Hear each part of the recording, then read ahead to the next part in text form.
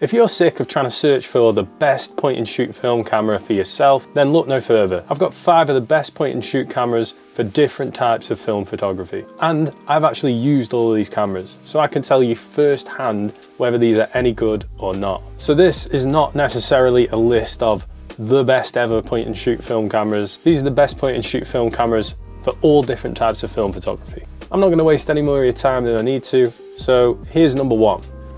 This is the Olympus AF10. Now the reason why I like this camera so much and why I would suggest it to a lot of beginner film photographers is because it's got a great lens, it's really easy to use and really reliable.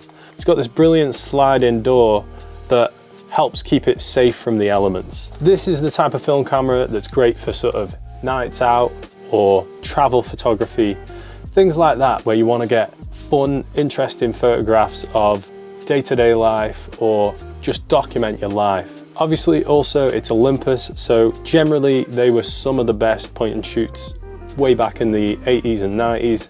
So it's just a really reliable thing and a great go-to point and shoot film camera.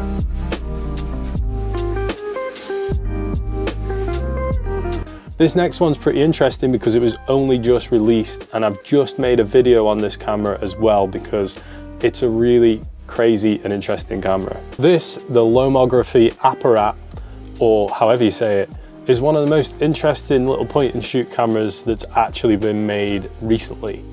Usually a new film camera is the bare basics. With the Lomography Apparat, I'm actually quite interested in how they came up with this camera. I know that it was partially inspired by a camera that I've reviewed before, which is called the Split Cam Image Fusion. Basically, you can double expose on this camera. You can do split images where you've got like the same person in different sides of the frame. You can use different gels for your flash that you can stick in here, and then your flash is like orange or red or green or whatever.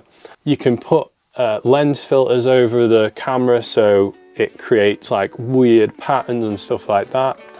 Now, yes, some of these things are a bit gimmicky, and I'm not saying it's great for everyone, but this is a really good, playful camera. Once again, amazing for trips away, amazing for nights out, amazing for a gift really for certain people that might really enjoy film photography. And I think it's just a really fun little camera to have for all kinds of different things. And I think it's interesting to include a film camera that's not been made 20, 30, 40 years ago and include one that was actually made this year. I'm now going to suggest a film camera that is way better than any of these film cameras, but it doesn't necessarily mean it's the best film camera for you.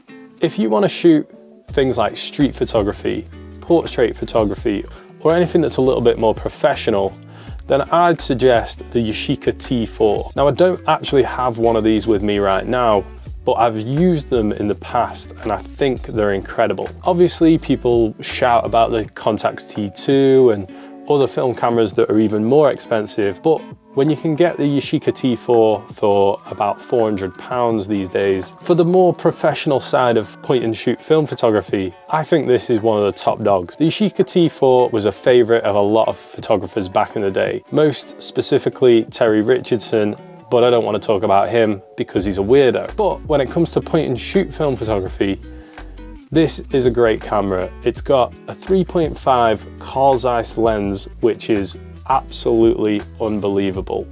It's small, it's slimline, it's generally quite reliable even nowadays, and it is widely known as one of the best point and shoot film cameras going. So if you want to take some of those more professional type pictures, then you really want to go for something along those lines.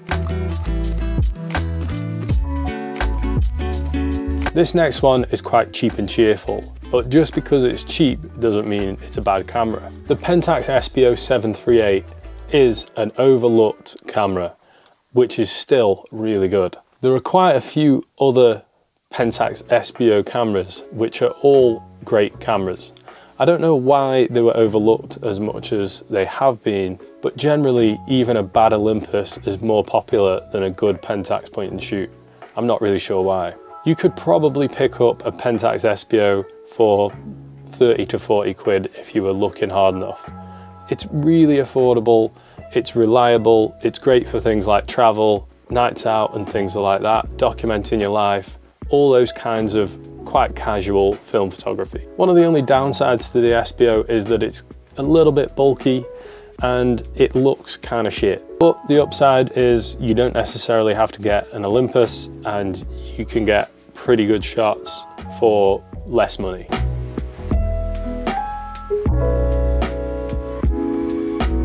Next up is the Olympus Mu 1. The reason why I picked the Olympus Mu 1 and not the Olympus Mu 2 is because the price of the Mu 2 has skyrocketed and the Mu 1 is still a brilliant camera. The only real difference between the two is that the Mu 1 has a 3.5 lens and the Mu 2 has a 2.8 lens. Otherwise, maybe the AF is not quite as good, but in my opinion, the Mu 1 is still a brilliant camera. The Mu 1 is sort of the in-between between the casual and the kind of more professional looking photos. Obviously, yes, it's a point and shoot. They're never going to be crystal clear and properly sharp, but the Olympus Mu 1 can still produce some really great quality shots. Some of the aspects that I love about the Mu 1 is how compact it is, how reliable it is, and how good it is in different kinds of weather. Because of the way that the Olympus Mu 1 was designed, you can generally keep bad weather out of this camera and it makes it less likely to be broken or damaged.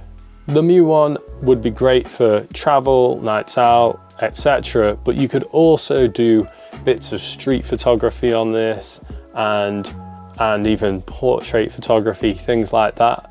Obviously, it's never going to be quite the same as an SLR, but if you want to try things out on a point and shoot, then this is your camera.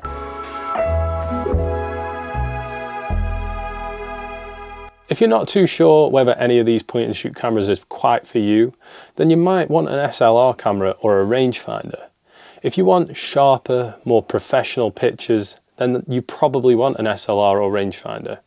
If you want something that's more casual, or you want to be able to take really quick, candid shots, then maybe you want a really high quality point and shoot camera. It's a hard decision to make, but I hope that I've made things easier for you today. Now, if you've already watched a few of my videos before, then you'll know that at the end of my video, I make a recommendation for a song. I've started wanting to do this because I really love recommending music, and I think it's a really nice way to connect with you. So recently I've been putting a bit more effort to find new music because I think it's a really exciting and fun thing. And I found a song called Selfish Soul by Sudan Archives. I'll leave the name down in the description if you didn't really catch that. But it's a really nice, fast song that is just good energy and great vibes, and I think you'll love it. I hope you enjoyed this video and found it really valuable. If you did, then drop me a subscribe because it's really handy for me, and it'll be really handy for you because you'll get really great videos from me. I hope you have the best week and I hope you have a great rest of your day. Take care and watch more of my videos.